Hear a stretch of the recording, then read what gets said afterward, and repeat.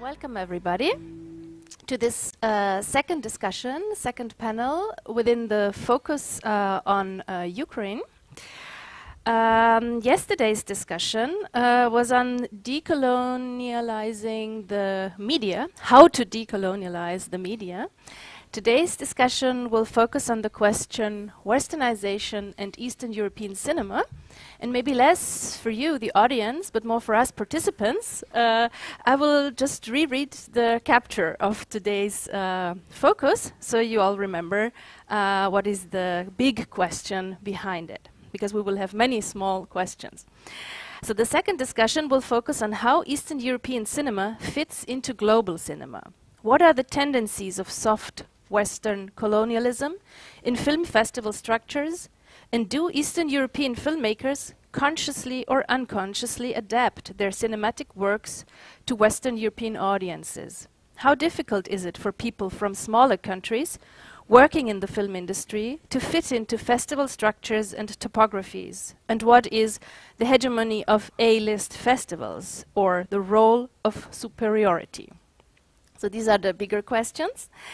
And let me introduce shortly to you, the audience, the participants of the panel, starting from your left, with Lawrence Boyce, UK-born, Leeds-born, cultural journalist, film critic and programmer, who has been based in Estonia for more than 10 years now, where he has worked as a curator at the Tallinn Black Night Film Festival, for example, but also working on the festival's short film section, the PUF shorts. He regularly contributes to the Baltic Sea region, film publications, Screen International and Cine Europa, and is a member of Fipreski, London Critics Association and the European Film Academy, and BAFTA. Next to Lawrence, you have a Latvian filmmaker, also participant of this year's international competition of the festival, Matīs Kaža, who was born in Sweden but raised in Latvia and holds a BA in film and television production from the New York University Tisch School of the Arts.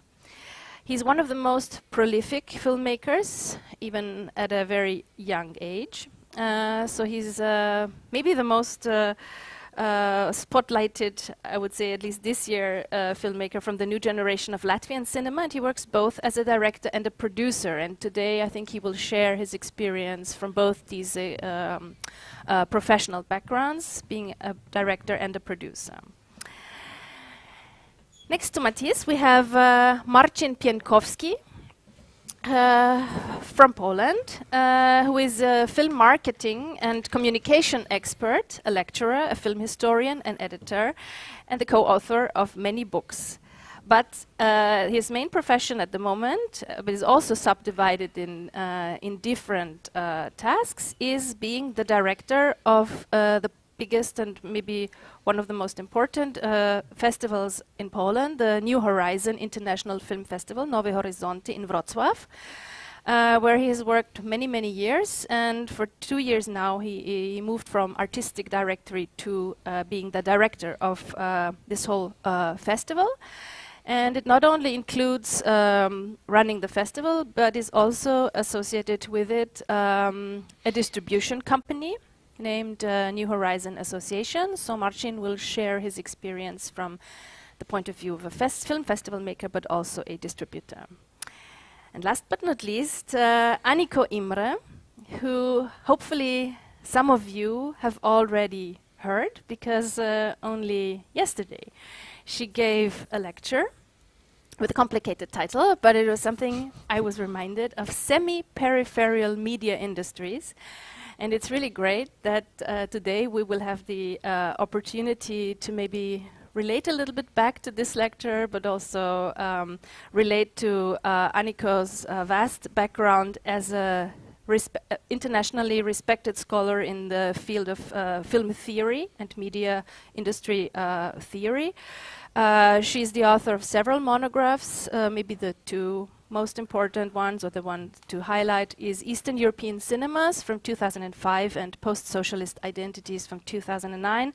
But continuously she's working on the questions of post-socialism, media, and European cultural space.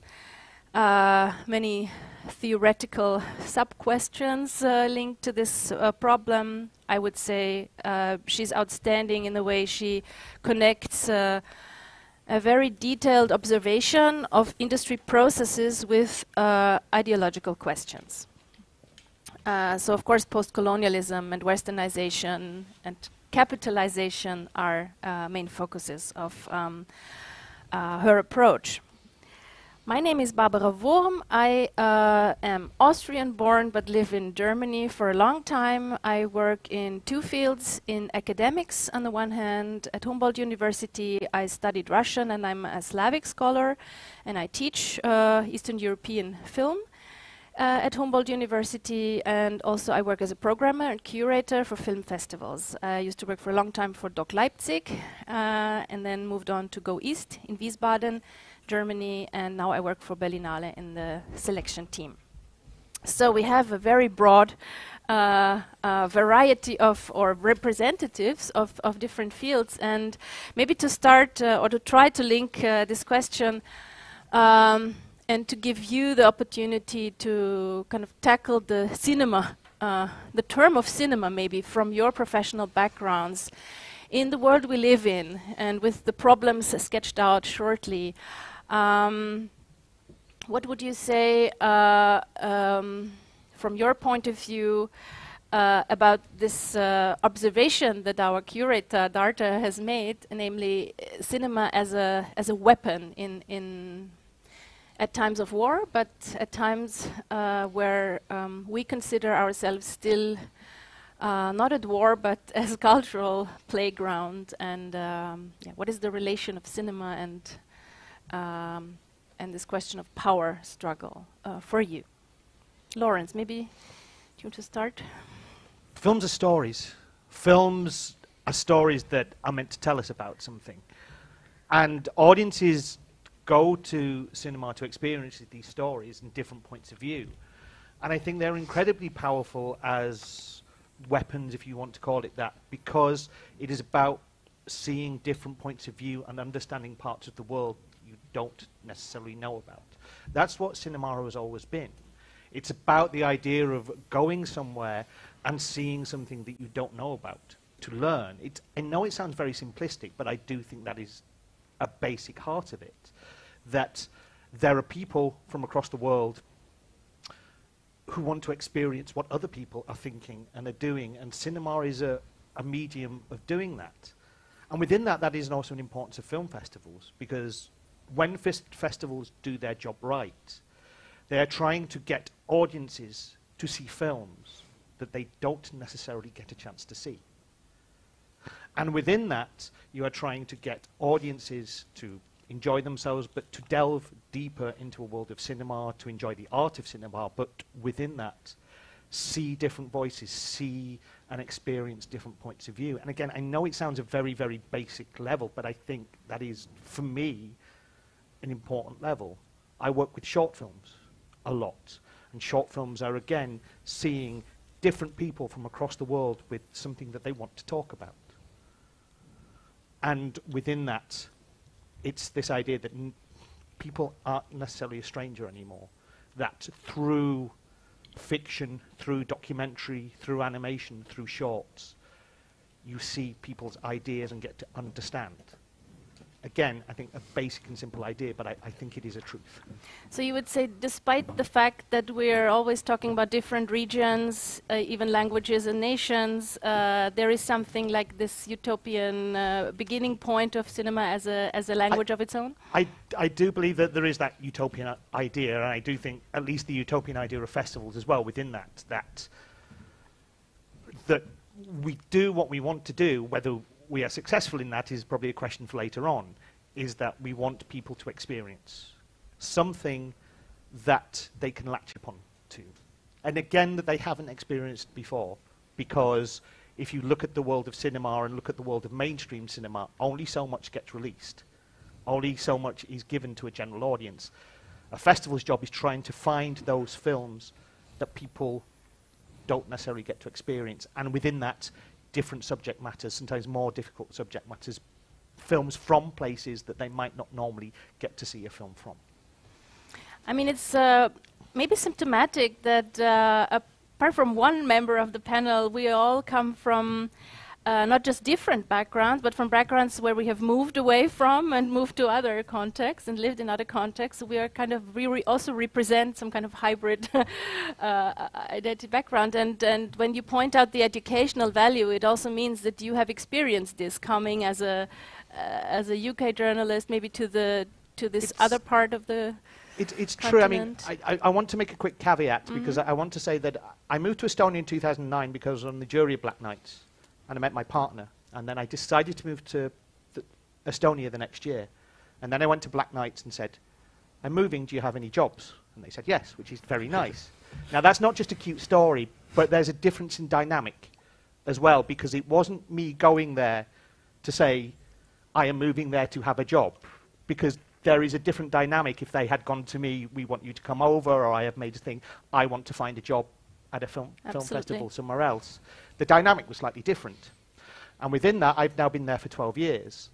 And throughout that 12 years, how my relationship to cinema in general, to the cinema of the country that I now live in, and how I react to the audiences that I program for has changed a lot.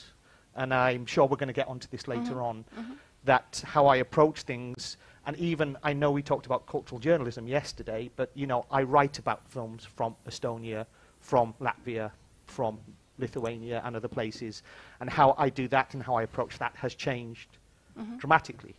Also, just a very quick point as well, I just do want to say that everything I will talk about later on is through the prism of my personal experience. And it will be from me, and not necessarily representative of Black Knight subsidiaries therein in the management, just so we're all clear. That's always a problem. But Mattis has less problem in being a representative because he represents his own work, yeah? Mattis, also from several backgrounds, from your point of view. Yeah, well, I think it's what you said about storytelling, and that it is telling this diversity of stories, but it's also how these stories are told, which is important. Because as a filmmaker, I know that the same story can be told in several different ways, and you only have to change the camera angle, and it's a different point of view on that character or on that situation. And I think that's something to realize, especially at a time of war in Europe, that it's not only about, you know, the fable, it's also about the interpretation of the fable and how things are positioned. And when it comes to distribution and when it comes to festival circuits, we need to think about, let's say, the consequences of being apolitical, what that means. Because I think it puts you in a very peculiar position in a time like this to be apolitical, for example, for a distribution platform or for a festival to say, oh no, we have nothing to do with this. Because of course you have everything to do with this. You can't just isolate yourself in some sort of imagined utopia for 2 weeks of a festival just because you say so.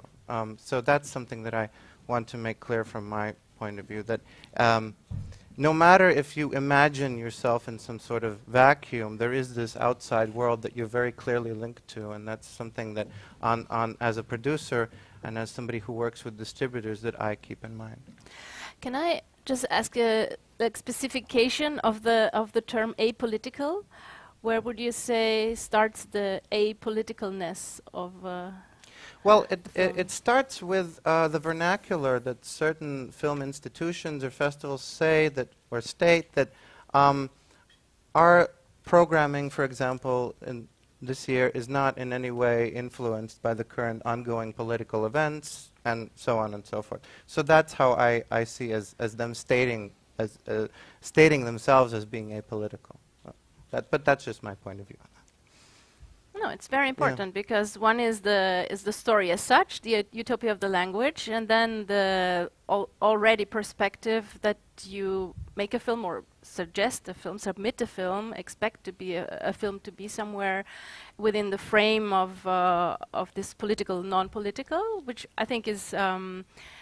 But then the selection is probably the most, at this point of film festival industry, I think the selection as such, and the question which you denied for yourself, which I would also always deny for myself, but it is there, the question of being a representative of some film culture, of some country, of some, especially at the situation where it is clear that we have a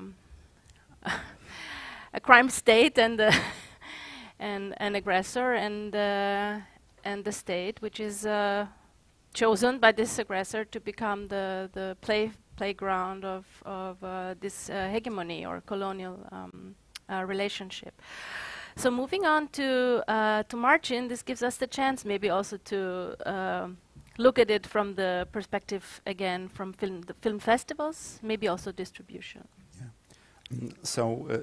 The selection of the festival, it's a statement, but also not films which are not selected. It's also, you know, it's a statement. You know, it's going to be a kind of a paradox because, you know, I represent a festival devoted to very arty, edgy, radical, experimental cinema. But you know, it's. I think the most important film. I had a thought this morning walking through beautiful Riga, that the most important film, Polish film of the year, EO by Jerzy Skolimowski, gathered only 20,000 admissions in Polish cinema recently. So, you know, not too many people watched the film. And it's a Polish contender. The film was awarded in Cannes. and it's a bit sad at some point. And when I thought about, and we're very into art house cinema, artistic cinema, and we're talking about artistic cinema, but what scares me, and when I see this problem with this Westernization of Polish cinema, it is connected with mainstream cinema mainly, and there I can see the cinema as a weapon. It's if I would describe Polish mainstream cinema nowadays, because Polish artistic cinema is very strong, recognizable, appears in almost every festival, like in Berlinale, Cannes, Venice. But Polish mainstream cinema, it's like I would call it the kingdom of Hollywood replicas. And we have so many bad romantic comedies, gangster films, and it's a very Polish thing, like a gangster film, very cheap gangster film. They're so popular. Then we had 365 Days, like a world phenomenon. It's first place on Netflix. It's a film about women fantasy about being raped by a handsome Italian. And this film was extremely, like 2 million people in the cinema, then probably watched by 5 million people on Netflix. Then Netflix invested, they invest in New Sorrentino, New Cuaron, but in Poland they invested in 2 sequels. And then there is this wet dream of Polish government, a very right-wing conservative government, to rewrite the history, through film, and they really want to, their dream is to create a film, epic, spectacular, Hollywood-style film, directed by, for example, Mel Gibson, and it's not a joke. But of course, there are not enough of professional filmmakers who would do it. But there are still many filmmakers, many films about Polish history, martyrology, and sometimes rewriting history in a bad way. It's not telling how it was, but how it was from their. It's a matter of perspective. History as a kind of a fantasy, but not Quentin Tarantino's fantasy, but it's right-wing fantasy. So it's like, then the conclusion is like the cinema can be a weapon of propaganda, and now in our part of Europe, especially probably in Poland, maybe also in Hungary, it's very important, very dangerous. So. I think we here at film festivals we often talk about artistic cinema, and they have influence on the audience. But who attends film festivals, like open-minded, intelligent, well-educated people? I think the worst problem is elsewhere. Yes, thank you, Martin, for pointing out not only to the fact that the film festival is not a place only for art questions or for political questions, but especially for those political or socio-political questions that relate to the festival and the film as a media to an industry. And I think it's a perfect starting point to move on to Anniko, who has for many years researched in exactly the connection of this kind of cinema, not only this kind of cinema, but also that other kind of cinema in a global perspective. So maybe, Annika, if you would just continue, probably. Sure, yeah. So to continue, but also I'm trying to keep in mind the original question, because we're digging deep into it, and the discussion is growing, as it should. So what is cinema? What is cinema as a weapon, and through our own experience, and and in relation to film festivals, how do film festivals stage cinema as a particular weapon or tool or place for cultural diplomacy and understanding? I think we've had a range of metaphors here. So to state my point of view, I don't really have one because I'm not a festival programmer, so I don't really represent either a festival or a country. I'm primarily an educator and a scholar, which is not a neutral position, not in any way neutral. And I am Hungarian, but I also have lived in the United States for a long time and in Los Angeles for 15 years, where I teach at the University of Southern California, which boasts of being the #1 film school in the world. So most of my students are aspiring film professionals. They are very international. Many of them want to work in the industry, and USC, my institution, is kind of a background or a factory or as a training ground for the industry, meaning the Hollywood industry. But many of them want to work in independent cinema, and many of them have really high aspirations, political aspirations, aspirations to change the language of cinema and come up with something unique and new and distribute their work internationally. So it's a particular kind of place where I'm always finding myself in between the region where I'm from and that I'm studying, the commercial industry and independent cinema. I myself have programmed very small festivals just because you can't help it when you work at USC in Los Angeles. And I sit on juries, but this work is not really comparable to the work that my colleagues here are doing. And as an educator, I'm thinking about the history of cinema and the times when cinema as a weapon, cinema became a weapon, third cinema. Those of you, if you take a basic intro course to cinema, you will come across cinema as a weapon, a militant, violent means of approximating, actually picking up a gun and expressing usually an antagonistic position, as it happened in Latin American cinemas in the 50s and 60s, or the avant-garde cinemas around the world.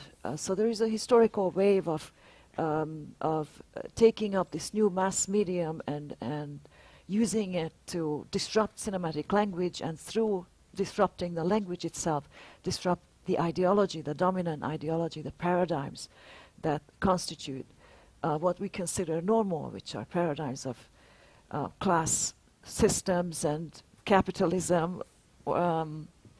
So I feel like that kind of cinema, that kind of truly militant cinema that openly professed to use cinema as a weapon, the cinematic language as a weapon of disruption, it maybe is not so much with us anymore. Cinema is much more dispersed. There are many more festivals. And especially in large cities like Los Angeles, where the dominant cinema is omnipresent, it doesn't need an expression, a cultural expression dedicated to it. There are a million festivals dedicated to much more fragmented, much more local cultural expressions and identities. Ethnic festivals, identity politics festivals, LGBTQ, diasporic festivals, for whom cinema is not so much a weapon, but a way of belonging. But there is also, there are always multiple underlying political causes. Maybe shore up a diasporic identity, which can be progressive, it can be quite regressive, can be ethnocentric, tribal. It can mobilize around a current political cause, such as the cause of Ukraine. So you would see lots of screenings and festivals around Ukraine and the aggression against Ukraine these days, not just in Los Angeles, but that's my experience. So what I'm trying to say is that cinema as a weapon maybe is a somewhat outdated concept in our neoliberal present. However, cinema is still very much political. It just functions in a much more dispersed, maybe even individualized fashion to cater to smaller groups. And these smaller groups can be nations, but they can be subnational formations. I just want to say I agree. This is one of the things that I think has even happened over the past. You know, you look at the explosion of film festivals, even in the world that exist, and we sort of talked about the audiences. That there has been a fragmentation. One of the things we talk about cinema as a weapon and an art, and I think it was alluded to already, is that for one thing, I work. This is just an aside, but it sort of links into what I'm saying. You know, I work with short film, is one of my main things that I do. And short film is a very different, in some ways, medium to feature film through its industrial context and how it is worked and how it is put together. And I think, in making general terms, short film can be a lot more political than feature films. These are very general ideas. But I also know that when you are putting stuff on and talking to audiences and thinking about your audiences, there's always something in the back of your mind which goes, I think, you know, this is for my audience. But the one thing is that you're thinking, I know I'm probably preaching to the converted. How if you want to tell people about these stories and these things, you want to bring people in, you want to bring the people in who you know will come and respond to these films. But what you really want are people who don't know these films. Yeah. You want people to experience something new, because as you mentioned, in Estonia, in many countries, I don't think we need to get into a debate about the bad or goodness of Marvel or whatever it is, but the whole point is they are so overwhelming and so overpowering. That's what people know. It's about how do you get people to experience something else that is beyond an audience that you often have already. And that is still a difficult question to answer. Yes, I think every film festival is struggling a lot with this audience building, which is a process of imagination and pragmatical frames at the same time. I was thinking like a very direct association that I had when you said about this vanishing kind of the myth of the cinema as a weapon is kind of vanishing a little bit, and given the trajectory of cinema from this media or outstanding art that struggled a lot to become considered an art within the or a part of culture and not just entertainment. This was the beginnings of cinema until it became like the center of entertainment industry. I was thinking that there is also, maybe we should mention that there is some kind of blind spot on today's panel, because yesterday's panel there were two Ukrainian here, and today they are not, and I'm very sure that because they already have left for Kyiv to program the Kyiv Critics week, but I'm very sure that their answers would be somehow slightly different. For the Ukrainian film industry, war and weapon has become a very different notion. And I was writing a couple of articles lately about this question, which is actually a very early question in cinema history, because I worked a lot on Dziga Vertov, who is probably the first to also theoretically say that cinema can be a strong weapon. But at the same time, for contemporary Ukrainian film industry, for example, the crucial question is like Oleg Sentsov, like main producer of the country Vladimir Yatsenko, husband of Irina Tsilik, Artem Chekh, and you can name them and name them. They have decided to join the army to fight in the resistant movement against this Russian aggression war. They are in between the fields, and I think it gives a much more probably refined and more concrete experience of what the cinema should look like, which you parallel work to your work on the battlefield. So it's not just absurd or surreal for most of us, but very tragic and very concrete in their case. So when I spoke with Daria Badior, who was yesterday's moderator, I think two things became very obvious. One is that, at least from my point of view, as this Austrian-German, somehow neutral, but of course Western located observer, then participant of this film industry, I was conceiving the question of colonialization or hegemonial cultural structures or Westernization, of course, as a West-East problem. So for 30 years, and I think still, given yesterday's discussion, I had the feeling that especially for the Baltic countries, this is still a very, very ominous problem. But then, at least for the last 10, 15 years, and for many people from Eastern Europe, also for 30 years, there is this second colonial aspect, which is the Russian imperial colonial problem.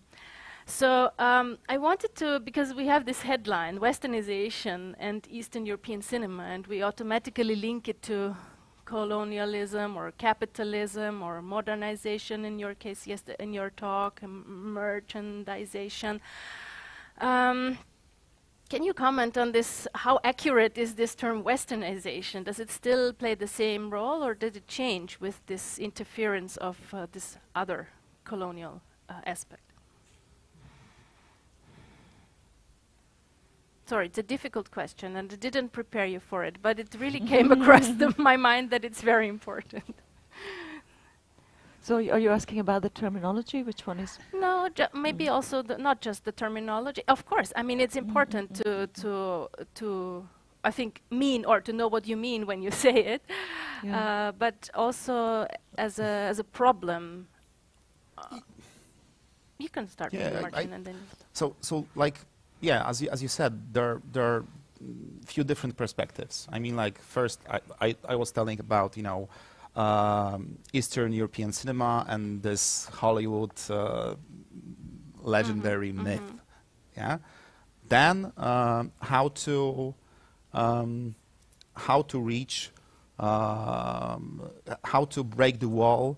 With how to reach Western audiences with Polish, Latvian, Czech, Hungarian films. It's the most important film festivals. They're in Italy, Germany, France. Then it's sales agents. So the most important sales agent companies are based in, again, Germany, France. So and it's like finding a key. And we're always like, it's this, when I spoke to people in the Polish industry, they are dreaming of, first they want to put their films in, Cannes Film Festival or Berlin Film Festival. That's obvious. They're not thinking about small festivals as I call them, like New Horizons or Transylvania Film Festival, Indie Lisboa, Reykjavik Film Festival, Riga Film Festival. They're like the most important film events in these countries, based on art house cinema, with audience orientated, not market orientated. But of course, it's like the first thought. I have to be in Cannes Film Festival. How to do it? And it's extremely difficult. And I remember 10 years ago in Poland, we would dream about a Polish film being in the official selection of Cannes Film Festival. It was like then, and of course at that time, Romanian cinema was, like every year, every important film festival, it was kind of a fashion in some way. Hungarian cinema also, and we're like, okay, we're doing something wrong. And even Ida, Oscar awarded film, Ida by Paweł Pawlikowski, of course it was like a huge success for Polish cinema. But guys, this film was rejected by Cannes and Venice. And the world premiere was in London. So it was really, and probably it's a matter of being highlighted by this Western world. And now, after Ida, after Cold War by Paweł Pawlikowski, after Corpus Christi, we can see it at New Horizons. We have this an event called Polish Days, and we present Polish films to international sales agents, film programmers, and we can see that now it's a lot easier to invite them to Wrocław. Okay, I will come. Okay, now almost all art house Polish films, they have sales agents, so it's just easier. But probably it was a coincidence that, or it was like this one Ida success who who made it possible. So yes, that's the second point. And then, of course, there is Russia. Maybe in Poland is so anti-Russia and was anti-Russia last 30 years. So maybe we didn't feel it. 70. What? No, not just 30. Sorry. 30. I mean, after badly. 30 something. Yeah. But of course, early also. But I mean, like it's the last period, and in Poland there is not a single film festival even thought about showing a Russian film this year. But of course there is this problem because other festivals, also bigger festivals like Cannes, with having Kirill Serebrenikov's film, and the main competition on the first day of the festival with 5 screenings. It was like a kind of a paradox because Kelly Reichardt's film had 2 screenings at the festival and one very far. You had to take a bus to go there.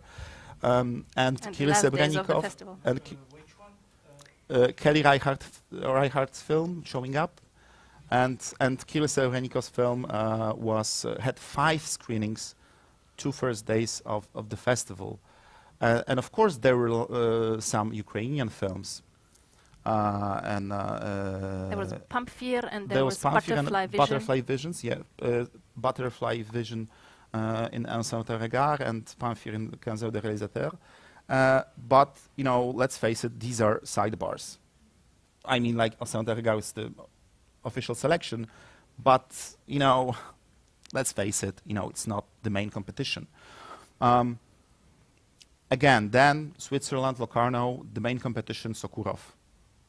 And even, at smaller festivals, it's further you go, it's easier to be neutral. Like, I was in a beautiful place in Portugal, and I was a jury member, and then the same case, like a Russian film in the competition.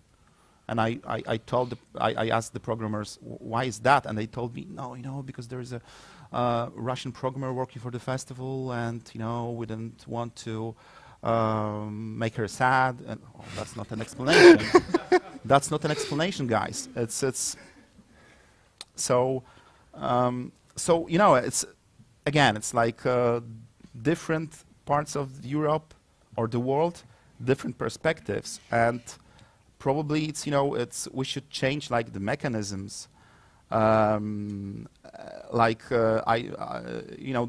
we as distributors we go to Berlin, to Cannes, on the most important film markets, there is a bunch of distributors like my friends from Hungary, from Czechia, from Lithuania also, and we talk about films. What did you buy? Sometimes you buy films together, and and I talked regularly with my Lithuanian friends, and they told me, it's not so easy to buy a film from the major sales agents like Asian and European ones only for Lithuania or for the Baltics, because they usually sell the film to Russian distributor, so for ex-Soviet areas, regions, and then you can rebuy it because it's easier for them. It's just simpler.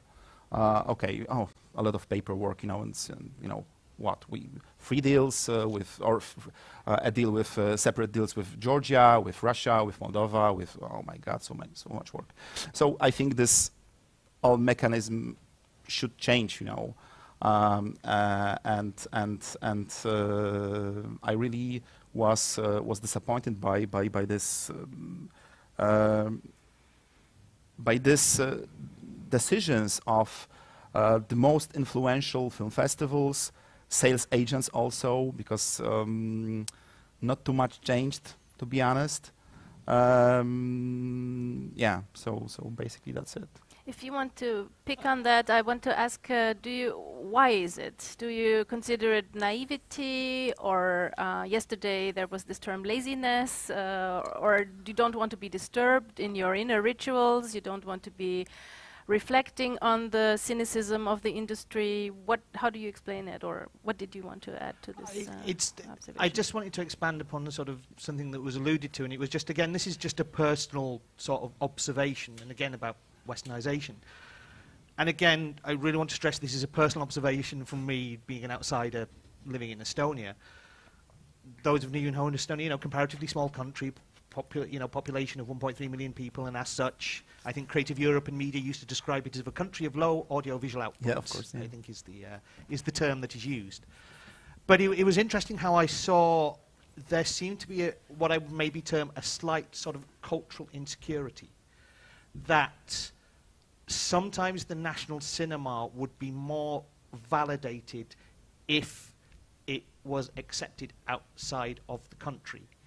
A film would be more important if, and it wasn't just, within that you have the ideas of the festivals and the importance of festivals and the festival structures within that, but something would become more important just by very virtue of its screening somewhere else, getting a distribution deal somewhere else, not on the quality or what people have thought of the film, just by the very fact that it has gone somewhere else has made it more valuable in people's eyes.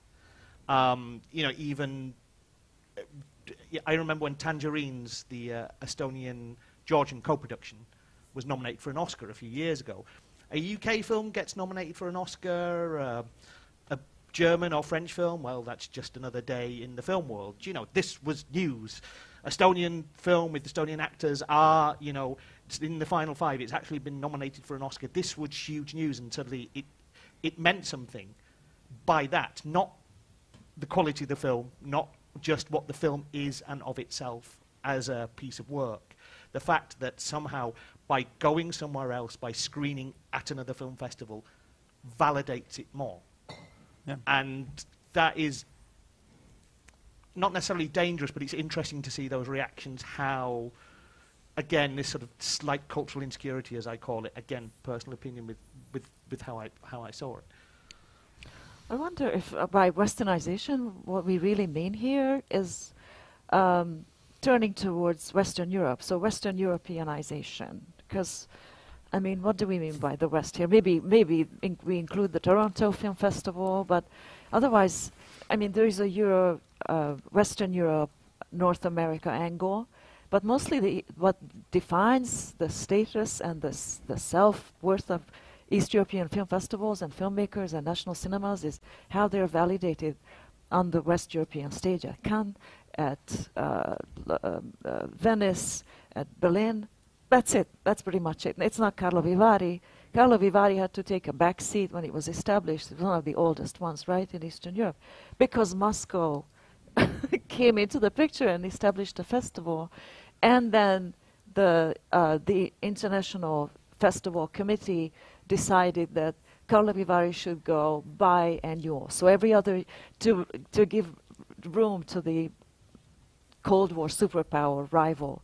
So it's this historical lag, this, I don't know, backwardness, it's insecurity that these festivals are still trying to overcome 20 years, 30 years after the Cold War, right? I just wanted to add, because I wanted to add that you mentioned the Moscow Festival. Yeah. And I think that is the case where the idea and the structure around it is another example of something big without a content.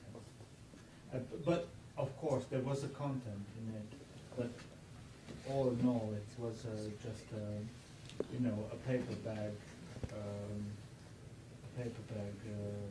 idea actually. Let's wait with the audience questions for no, later. No? Sorry, no. I'm not the moderator. It's fine. I mean, It's fine. there was a comment more. I understood also. Just a comment, yeah, because. But it is it's also, as mentioned, because as you just mentioned, it is not just the Western Europe thing. Yeah. It is the structures. It is these ideas about what an A-list festival is, what that kind of thing is, how those sort of things work, and again, within that, then how does that validate a film more than another festival? There is also those structures within the film festival circuit. And of course, let's not forget that we've alluded to it slightly, that for a lot of these festivals, there is a huge industrial complex and business complex. It's not just about getting audiences to see films, it is about the making of said films, which is actually a huge and important part of it, and also maybe a huge and important part, as you mentioned, you know, the sales agents, they come from Germany, and they come from France, and they come from Italy, and all that kind of stuff.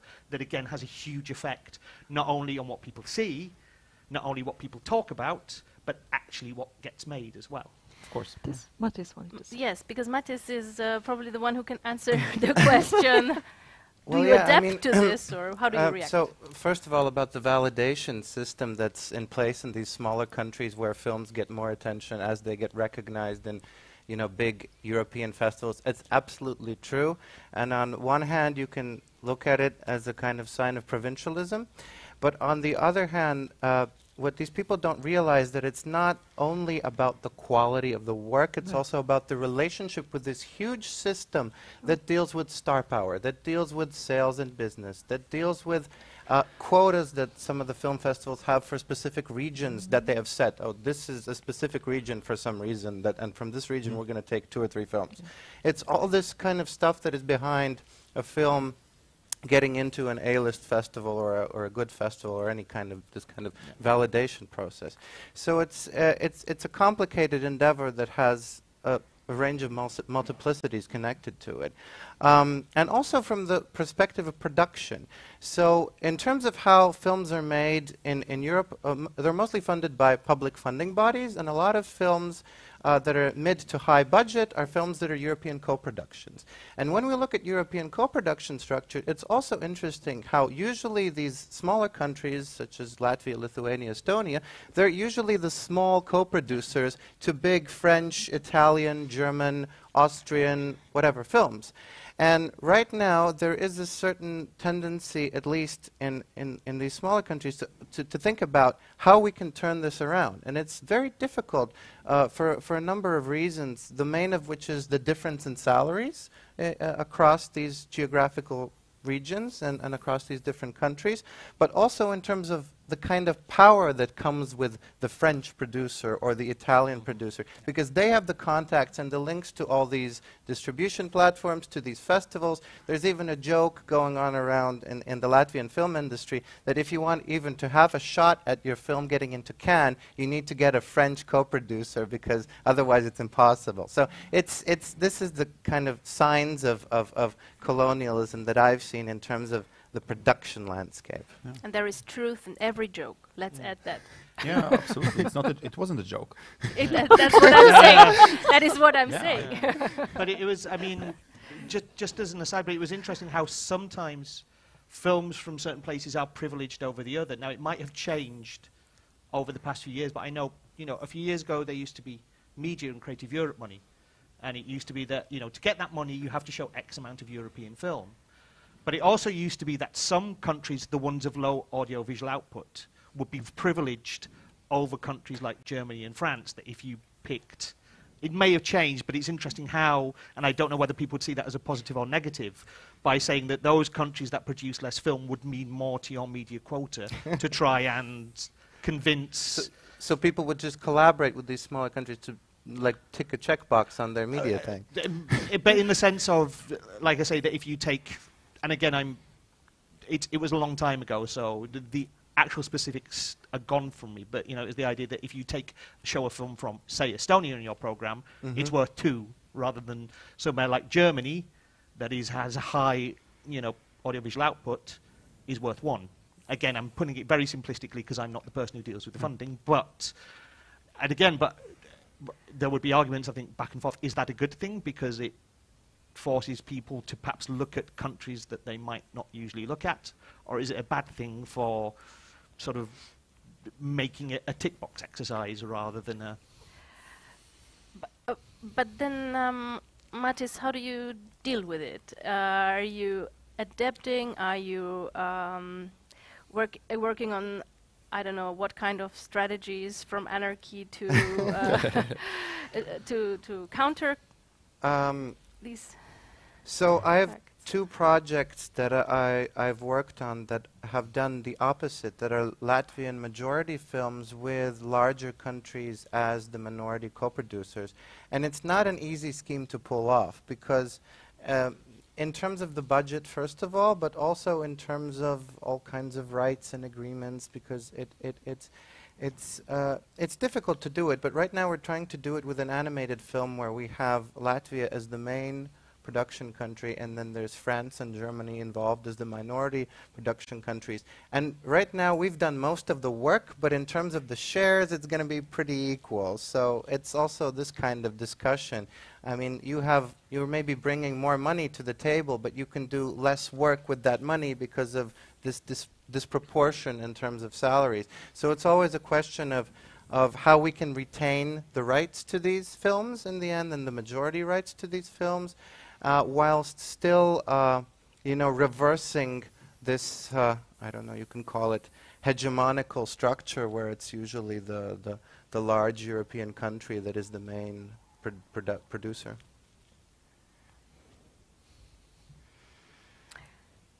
Maybe Aniko, because I mean, your lecture is so much related. I think the content of your lecture is so much related to what is being said. And you pointed out on this example of The Witcher, which has a trajectory from a Polish, not very known film to the Netflix hype. Sure. Yeah, that's going through my mind, and I don't want to take the discussion elsewhere. I work mostly on television these days. Of course, it's inseparable from cinema. We're living in a transmedia environment.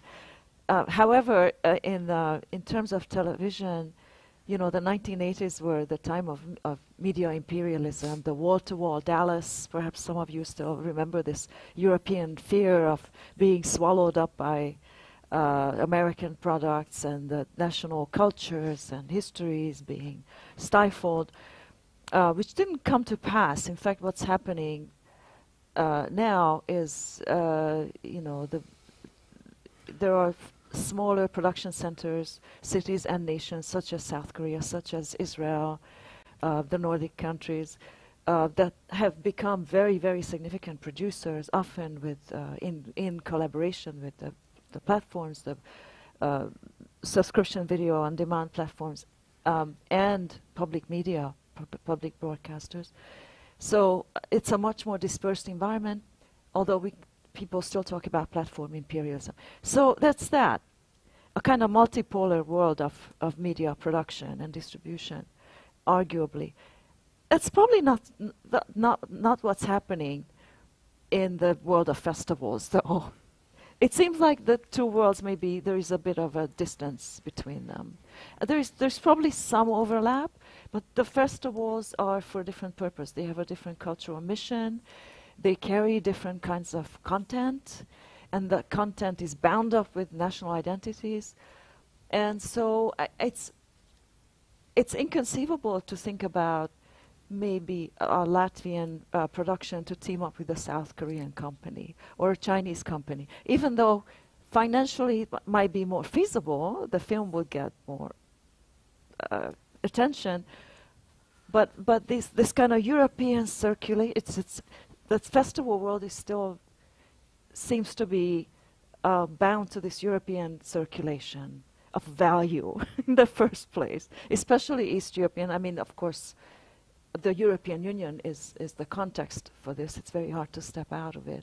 So I think Westernization still very much applies, and I think Western Europeanization, whereas the South Asian and East Asian, mostly East Asian and Latin American festivals are looking towards North America.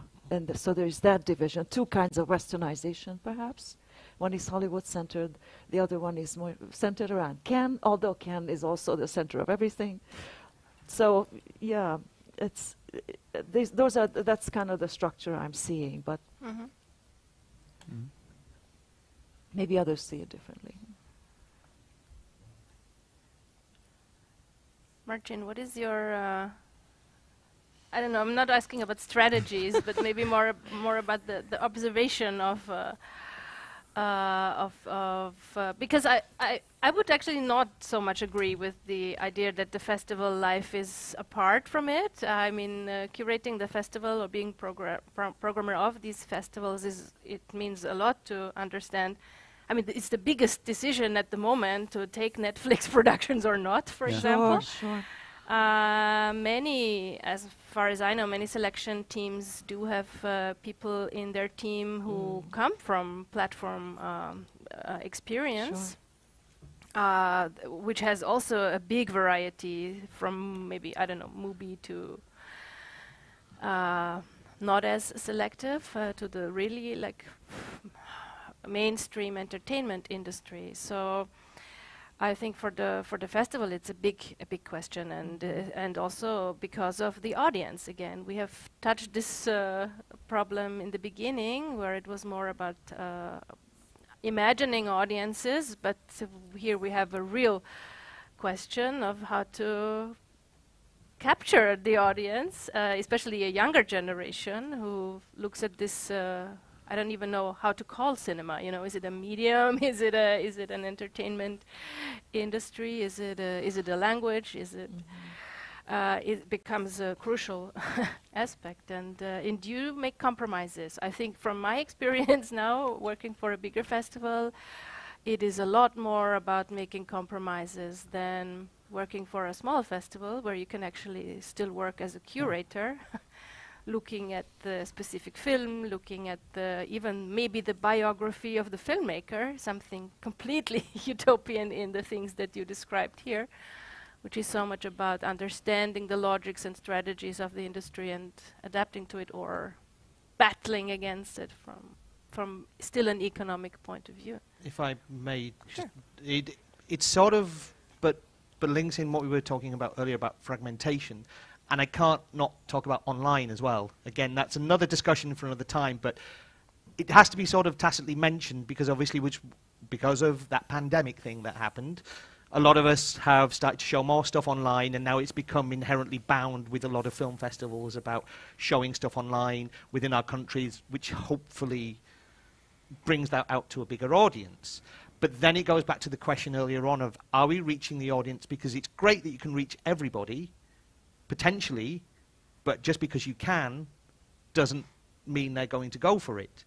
I remember 10, 15 years ago, 20 years ago, doing short film, you know, online was going to be the great democratization of art and cinema. Everybody would get a chance to experience new things.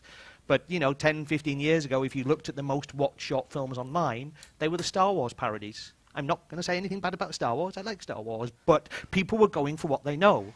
And it goes back to that thing of when you have those things available, and whether it's through TV and online and Netflix and all these kind of things, how do you also get people to experience something new and something different? Because people will go for what they know and what, you know, the thing, again, it goes back to that idea of how are we growing audiences in such a fragmented world to try and get them to experience something new, if you take that as a utopian ideal of film festivals to show that towards people. Yeah, I mean, I think accessibility is not the problem at all. It's the other way around. It should be overproduction. the overproduction and the highlighting and the attention economy, basically, right? That we are focusing.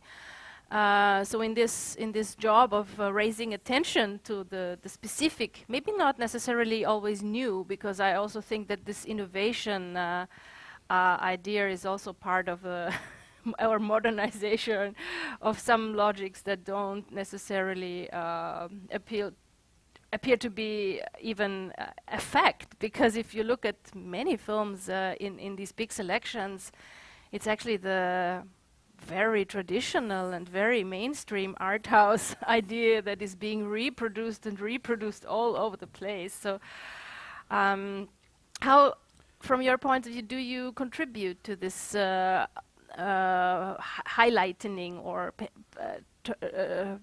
trying to get attention to make it not just look special, but also to make it special?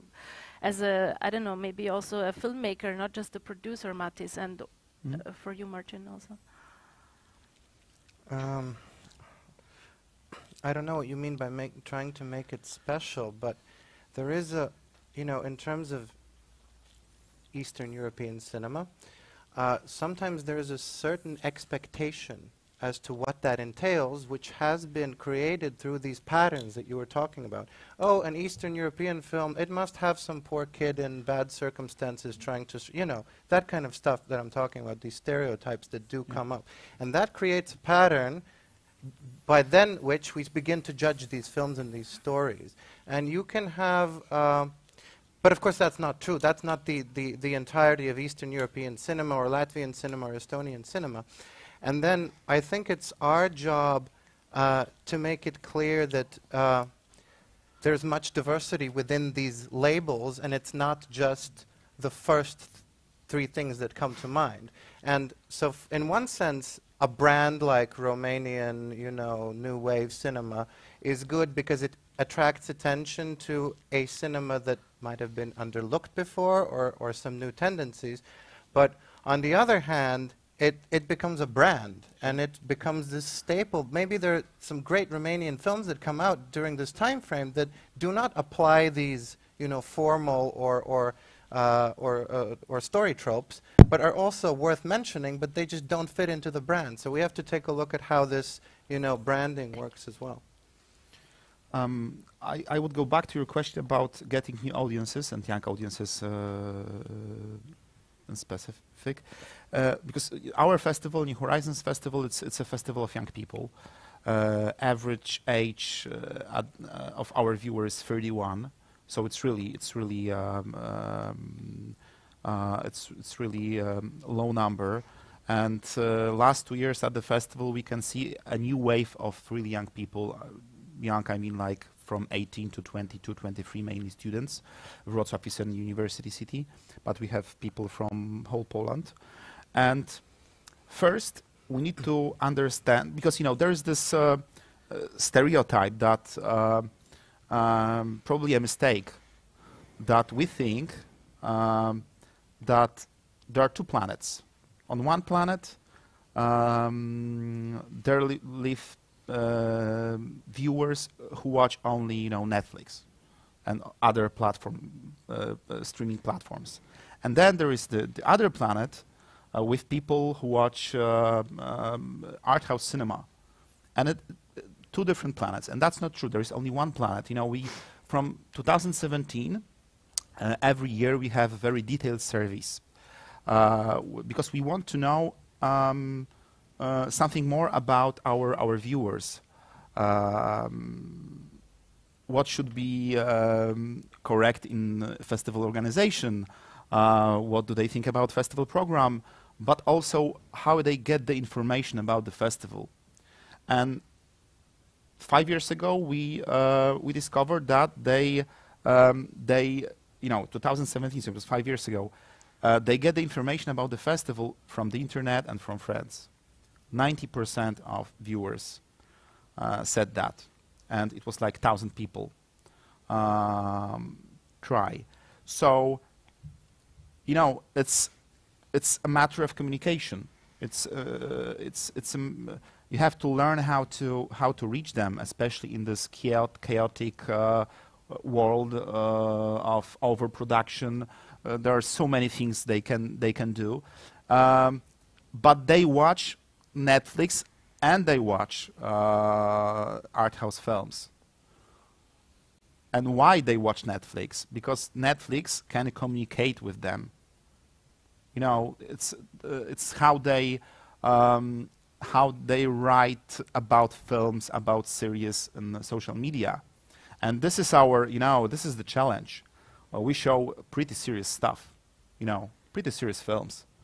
And we have to learn that we can be, our language we use can be lighter, can be more entertaining, and it's nothing bad. Because, we have to be really edgy, we have to be really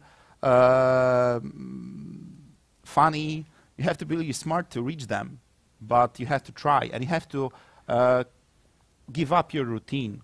You have to give up all old-fashioned medias, like the internet. People are there. people are, with their noses in their smartphones, and you have to accept it, and then you have to go back to work and completely change your way of promotion and communication, and we did it. That's why now we see that it's this change, because we had this problem like 6-7 years ago, that our audience were getting older and older, and it's a problem of many film festivals. So that basically it. It's how to communicate. I think it's extremely important, but it's a challenge, I must admit. I mean, there is also the opposite, because for example, we're working a little bit with Rotterdam, who have accepted that the audience gets older, but also what we call... You can't accept it. You can accept, you cannot. It. I'm saying they have to accept a little bit about it, because they're also thinking of this notion of cinema versus new media cinema, and so what used to be the maybe, I don't know, with the concept, connected with the concept of the genius or the auteur or the big names, because we started with those, the status symbols of our film history canon, let's say. These hardcore filmmaker, they also become older, and many of them are dying. I mean, this being said in the year of Godard's death. So they have another focus, not just with the edgy part in the experimental and young, of course, competition section, but another focus on that 90 plus or 80 plus filmmakers, which is related, of course, with the canon and with film history. And this is, I would point out, also something that is now in the very back of our not just our discussion, but the reality of film. But still, it is there, and it would be a major, I think, task for all of us to, within the frames of academic or other possibilities of having a more broader in the sense of time and history and making connections, because it is not just it was an empty space, the other way around. If you go through the history of Eastern European cinema, you will find 1,000 of connections to the contemporary cinema. You don't have to start from scratch and to relate only to the co-productions of today. So in these history books, there should still be the films that do not get recognized at this certain contemporary point.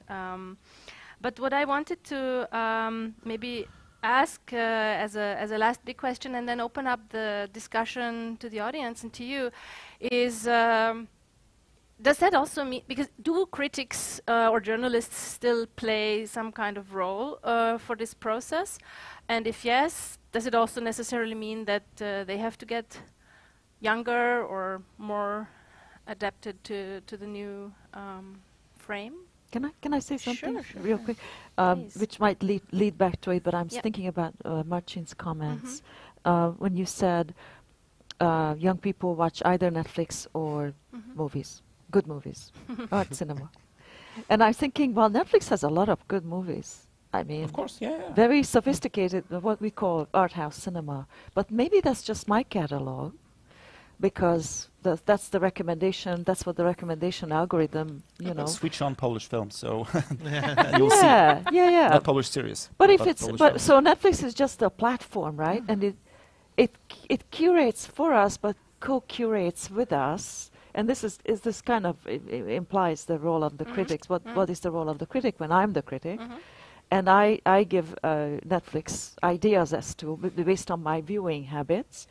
But it's not just Netflix, it's HBO. Yeah. HBO Max has a lot of movies. It started out as a movie channel. As you know, basically every production company or broadcast channel now has an online platform. Yeah. So it's part of the environment. And what the kids, my students, watch is YouTube. It's Netflix is already for old people. My students associate Netflix with watching TV. But of course, for me, Netflix is not something bad, but we shouldn't consider Netflix as this enemy. No, right. That's what I mean. It's like in itself, it masquerades as something neutral. You can pick whatever you want. We're just helping you. at the same time, I wonder if Netflix is the new imperialist. I mean, that's the idea of platform imperialism. But again, it's also an important thing to note about Netflix that, for example, Estonian Netflix is very different from the UK Netflix. Right. Which also has an effect because, again, there is an idea that if there's only a quarter available on Estonian Netflix, you're going back into that curation and thing because they are actively denying. If you're in the UK and in the west of Europe, you can go to Germany and France, you can get a lot more on Netflix, have access to a lot more thing than you can in, say, Estonia. And that actually has an effect as well, because you're basically telling people here in this country, you are only allowed to see a quarter of the content because whatever, you're paying probably the same money, but you're only allowed a quarter of the content because we don't know the principles, you know, and they might well be colored by the very same stereotypes. That you mentioned, Mattis, is a small selection for a small country. We cannot decide what you guys want over there because we've never actually met and you if guys. you go back to the idea of people using that and you know, consuming culture that way and actively denying them some culture. And Netflix is just a placeholder because Netflix is actually shrinking and becoming more like a legacy player. But that's the pattern. That's what we're moving towards. It's this kind of inscrutable, kind of evil imperialism that we think is our friend or politically neutral. Yes, actually, it's not the questions. And now I will use the microphone. But use it this way. Yes. I didn't have... You have multiple. Two of them. Right. Yeah. Thank you for the... Did you check, is it on, the microphone? Well... It has a switch. Thanks. So, this part is orange, and this part is orange, so we read the same... We're in the same field. Of orangeness. Probably, I don't know. It's okay. I they'll think tell it's us. on. Orange is in black. I think when the microphone is... Doesn't matter, maybe just... We can hear you. Can hear us, yes. Actually, the word that was mentioned about selection and what was mentioned from our Polish colleague here, he mentioned the circumstances about that the Cold War wasn't accepted. Ida. Or any other particular films weren't accepted in certain arrangements. So thinking about the thing about the European festival industry. So I wanted to ask you whether there is some sort of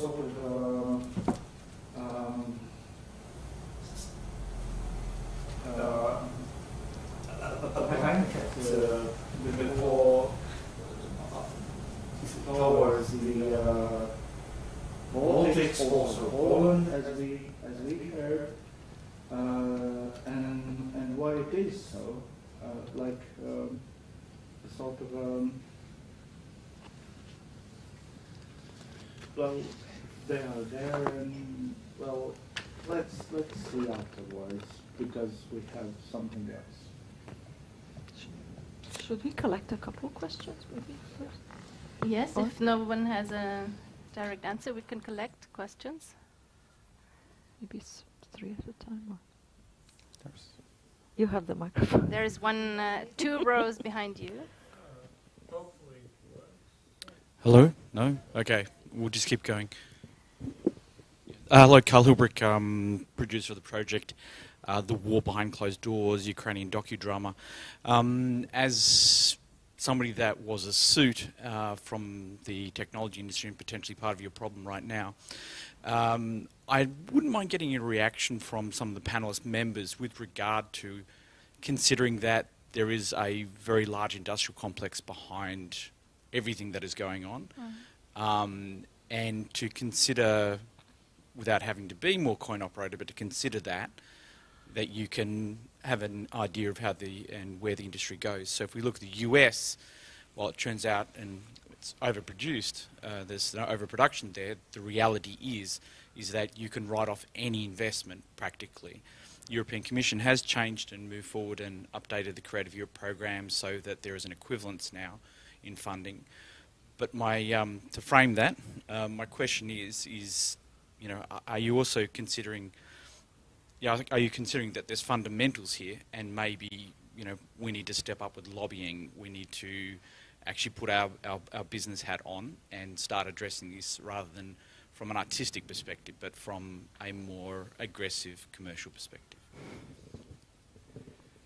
I wanted to just address the first question for a start off about, at least from what I see about, and again, a sort of personal opinion, how in general programming and people, how they react to films and things like that, I don't believe there's a curtain towards the Baltics or Poland, or there's a certain exoticness to them sometimes for festivals. And these stereotypes you and mentioned, those stereotypes are actually very important and can, you know, not help films, because again it becomes, there's a certain type of film from Estonia, there's a certain type of film from Latvia, there's a certain type of from whatever country,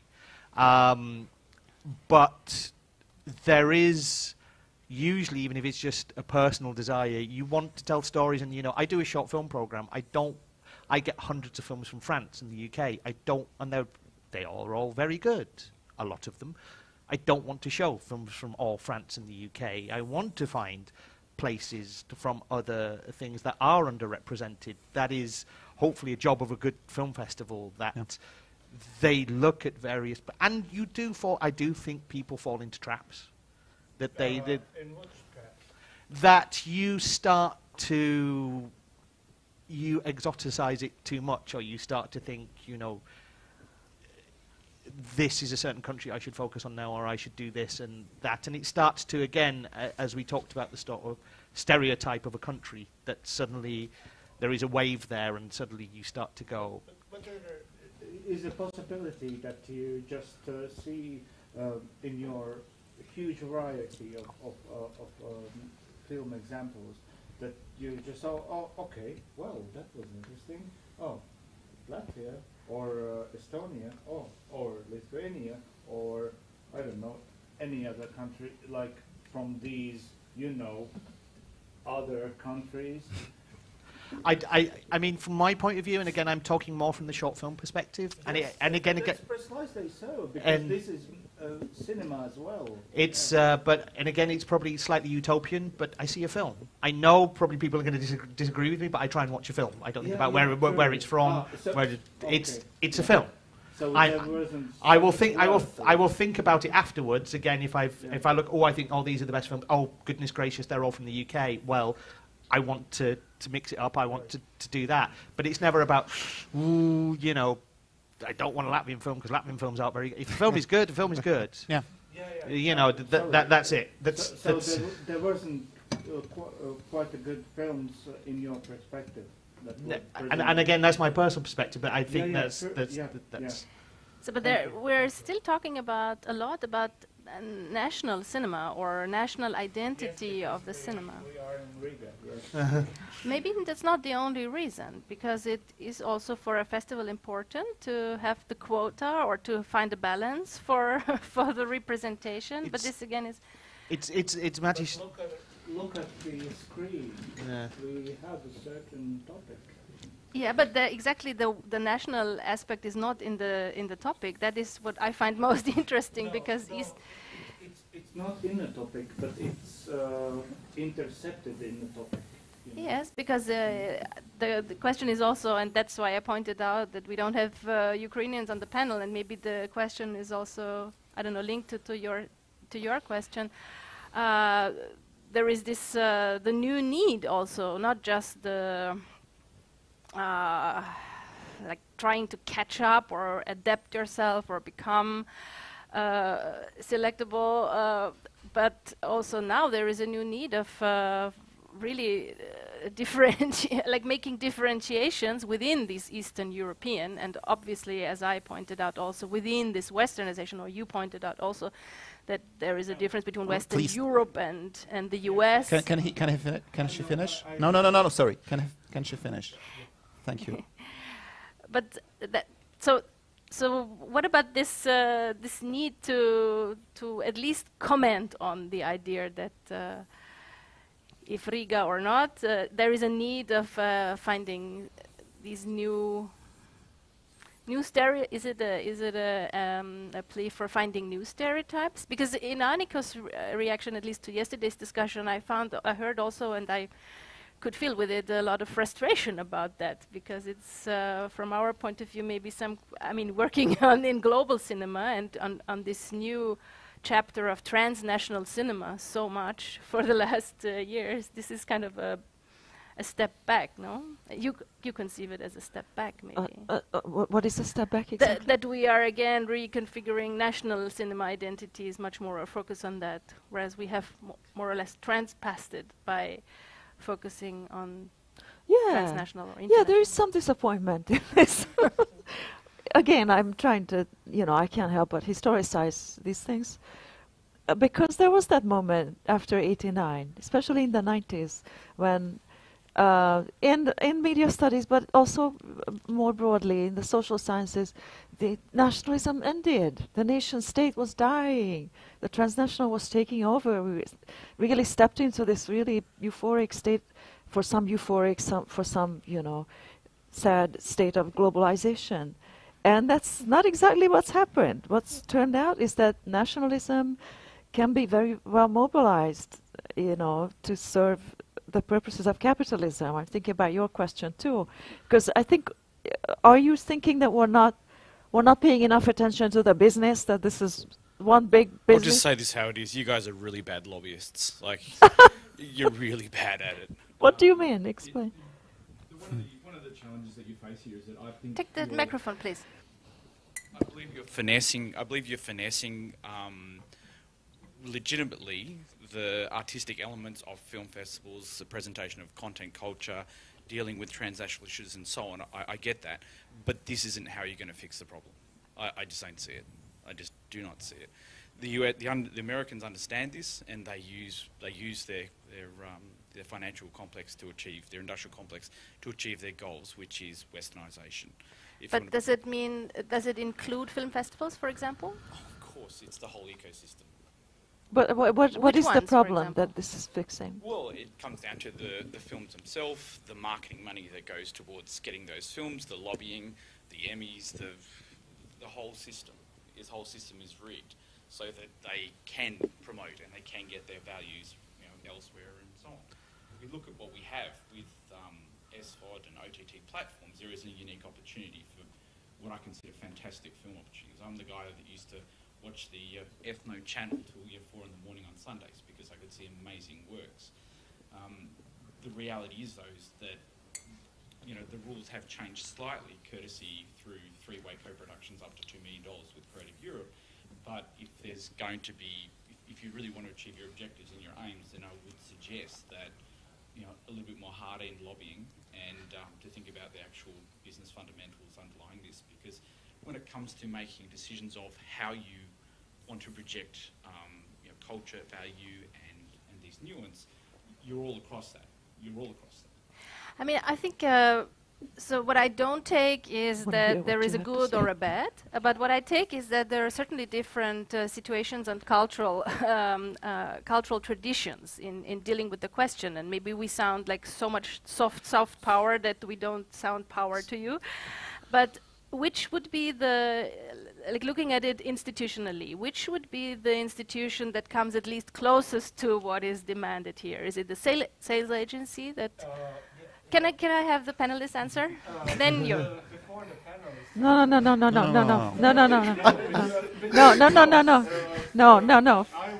Sorry. No. You are interrupting. Okay. You are interrupting. You have to stop. You have to stop. Let him go. And I'm a super nice person, but we have only so much time. This is a real special meeting, and you've had a lot of time. Oh, it's okay. No, we can come back. We but have a let's lot of have this people who have question thoughts first. here. Let's have this question first and then come to your question. Who will answer? Who is hard? I'd really like to hear what Mattis has to say about fixing the problem. About fixing the problem of the invisibility, I guess, or the Is that lack of the problem? visibility Yeah. that comes with this lack of branding and this lack of business. Have your superficial We're going to continue our very bad lobbying here. Had to be done. Soft power worked.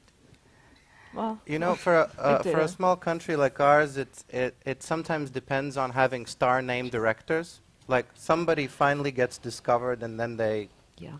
follow that, and then you get some attention directed in towards our country or something like that.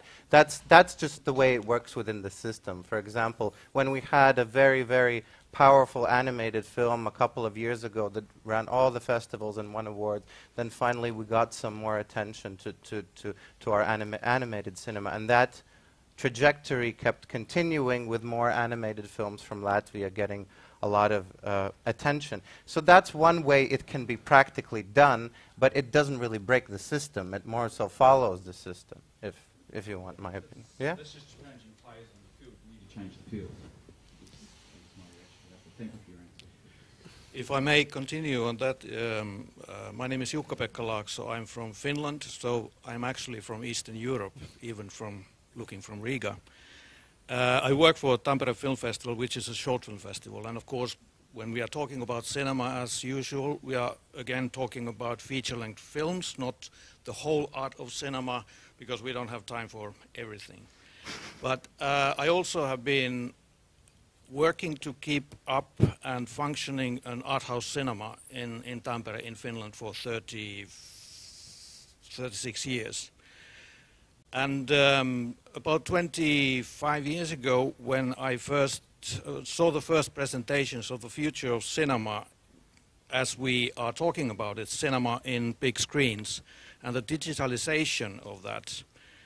And in my mind, I actually saw the utopia, in a way, where the role of national distributors and also sales agents would vanish a little bit away, and there would be a direct connection between art house cinema and producers. And this has not happened. Actually, I see that when it comes to the, let's say, the hold of the power, the sales agents are having more power than before, and the national and distribution system in Europe is acting as if we are still dependent on celluloid copies, which doesn't make any sense. And this technological change has not been used for the benefit of the cinema of smaller countries as it should, as it could, and it maybe even in the future it can. But yes, I think it would be, we should really aim for, at least in Europe, a common market for cinema, instead of keeping the structure that is from the time of the celluloid. And I think that this is what is the possibility for small countries like Finland, Baltic countries, and even bigger countries like Poland, which produces not only great gangster films, but also great cinema in many other ways. But then you're talking also about, I don't know, general political questions like state orientation versus... Yes, because the European Union, with its policies, it's affecting the film policies of each country. They have to follow the lead of the European Union. So the thing is that I think that the possibility and the chances to change things from up above, one country cannot change it. Actually, about 10 years ago, I was talking with people at the European Film Academy, and I was talking about cinema from the point of view of art house cinema, like this, and their struggle to find films for small audiences, because digital distribution gives a possibility of changing the whole aspect of cinema distribution so that it wouldn't be pushing films to people, it would be people demanding certain kind of films. But and digital distribution is technically making it possible, but financially it is not. So I think that this is one of the possible ways. So at the European Film Academy, they were interested in having a discussion on the structures of European film distribution from the point of view of art house cinema. And then they, a few weeks later, they said that there are a lot of people who don't want to talk about that. So I rest my case. Do you want to react or comment on it? No. That's right.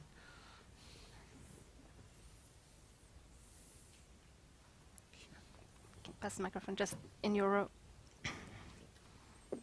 Hi. So I want to start by one observation. I think a lot of the debate has not been about the westernization of Eastern Europe, but the hardships of Eastern Europeizing the West, as you talk about hardships of breaking into festivals and stuff like that. But the more sort of question I want to put up here for you is, shouldn't we just ditch the idea of Eastern Europe, just leave it up? There's European culture. It's something that has kind of artificially created by the Cold War, and we should try to run away as fast as we can and speak about European cultural sphere, about problems of European cultural sphere, and then make also kind of opposition between what you distinguish there. There's American culture kind of industry that's taking over the market, and you are all talking about publicly funded films that cannot compete with this over-southered market, and you have to work with festivals and kind of work from that kind of perspective. Thank you. Should we, and if so, could we? How can we? Who are we? Who could ditch the idea? We, as actors, and you are actors of influence, you're actors with voice, you are actors with who have opinions that matter. As you said, soft power, you have it. You always, you wield it. Everyone else does it. It matters in conversations. It matters, I'm from academia, I know that going on these small debates about conferences and everywhere else, you have to change these perspectives, and you have to do it day for day. And it starts from us. We have extremely lot of power in the European Union. We are empowered to an incredible degree compared to anywhere in history. No, but that's what actually was the intent of my question to Annika when I said that it seemed that in theory, in academia, in rhetorics, in building like this kind of new perspectives, we have been at a point where now we take a step back, or it looks like the realities of the festival structure is still much more national identity or whatever quota, East-West somehow label related, and with the war, I'm sorry, but really this, I mean, it's in the focus of Ukraine. I think it's it becomes so obvious that for some it's an anti-imperialist gesture, for others it's a decolonializing gesture, for the third party, as yesterday's discussion clearly showed, it's an non-Russian or even anti-Russian perspective. So there is, this element is still alive, and we cannot,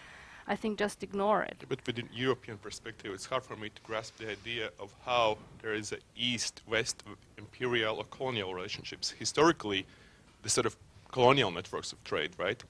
Eastern European benefited as much from them as the West. No. They did, like Hungary, Budapest had much colonial trade going through with goods. Riga definitely is built in part of colonial trade, as it was intermediate between Russian Empire and I'm sorry, you're wrong. I'm kind of not. I'm a historian working these subjects. You've got this history wrong, I'm sorry. Really? Like, what sort of? Yes, the hierarchy between East and Western Europe goes back centuries. And you're picking out Hungary because it was one of the, it was, you know, part of the monarchy. But even within the monarchy, Austria had the was the economic center. I mean, I'm responding to this little slice of it because you picked this out. Okay, this is going through. Ask any kind of early modernist or 19th century historian, they would say that there doesn't exist this sort of this category of East and West. There's a periphery and there's a center.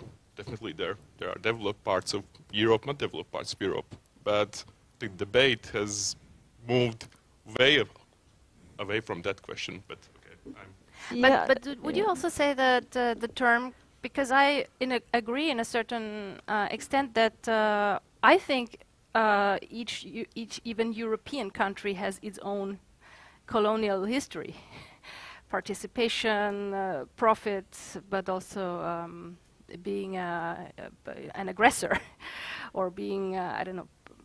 Yeah, it's a kind of nesting Orientalism. I mean, I don't know that we have to debate whether there is a center periphery. Even you seem to agree that there is a center periphery. Has a But long. it's not east-west based. That's the point. It has different kind of dimensions there. Well, there are hierarchies. Yes, of course, there is center periphery outside of Eastern Europe. One can argue that. Well, I don't want to pick on countries, but you know, Greece or. You know, there are other countries. Cyprus can be considered a periphery. Depends on where we draw the line. You know, so we're not just talking about the current European Union. You know, where does Europe end? So the center periphery doesn't map onto Western Eastern Europe. If that's what you're saying, that's true. But there is a center periphery, and most of Eastern Europe, I think, is still on the periphery or semi-periphery. But what you said earlier, I think this is a really important question about the responsibility and the options for, you said, people like us who have power. I mean, I don't think I have power, but I have the luxury of transcending nationalism. So I do consider myself part of Europe, but I had to go away, leave Eastern Europe and make a career elsewhere to be in this blissful place of nowhere, this cosmopolitan no place. This is a class position, and it is an absolute luxury that most people in Eastern Europe don't have, which is why many people in Eastern Europe currently respond to the call of populism, because they, you know, I mean, it's not nice, it's not a nice place, but they have, many of them have nothing else to hold on. One thing, people in Italy, France, United States respond to the cult populism as much as, or even more than in Eastern Europe. Again, there's just it's no not disagreement. the thing. No, like it's not Italy now has, exclusive, but we're talking about Eastern Europe. Right now you're asking, I'm just responding to your question. What are we going to do about it? But you just said that people in Eastern Europe, because they are outside of the sort of Western kind of world, respond to populism. But no, people around the world respond to populism now in such a great wave, and even more so in West sometimes than they do in East. So, may I ask where you're from? From here, kind of, but also from institutional affiliation, but that's a different kind of subject. Yeah. But I would also add to this that there is a... I also want to get rid of the microphone. No, it's fine. We have to call it a day soon anyway, but I would like to add that because there is a real necessity in making differentiations and maybe at some point stopping this binary labeling, but I think there is also the other part, and this has been only slightly touched but not discussed about. Maybe this could be a next discussion, which is, I'm now reading a very prominent, at least in Germany, book by I think British author on Putin's networks. And what is the main argument here is that what we considered Westernization or capitalist structures, what would always be connected with the West, is the major weapon of Soviet, but especially post-Soviet policy, including cultural politics. You can call it